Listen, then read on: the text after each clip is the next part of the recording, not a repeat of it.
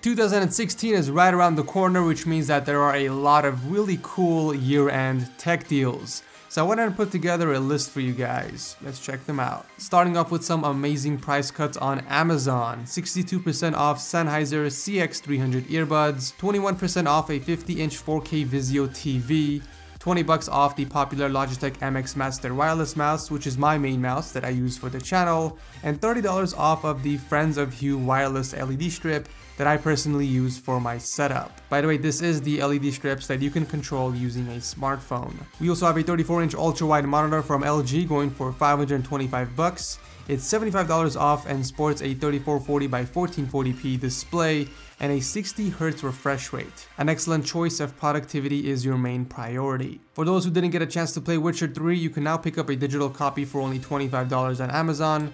Unfortunately, this deal only applies to PS4 owners. If anyone is looking to pick up a beast laptop, the Asus 13.3-inch ZenBook dropped $210 on Amazon. It has an i7 2.5 GHz Skylake processor, a ridiculous 12 GB of RAM, 512 GB of SSD space, and an NVIDIA GT 940M graphics card with a fresh install of Windows 10. Definitely a steal right now. On Newegg, you can find a 23.6-inch Asus monitor with a 2 millisecond response time, 60Hz refresh rate, and a TN panel for only $130. Speaking of monitors, for those of you who prefer an IPS panel, you can get a 27-inch LG monitor for $175 with a $35 mail-in rebate. For TVs, we have a 55-inch Aquos 4K TV going for $600 on Best Buy, which is $400 off right now. So let's go to venture off into some gaming gear. We have the PDP Energizer charging station for the PlayStation 4 and Xbox going for $20, Fallout 3 for only $2.49 for PC, and the Air Force X12 gaming headset from Turtle Beach for only $34.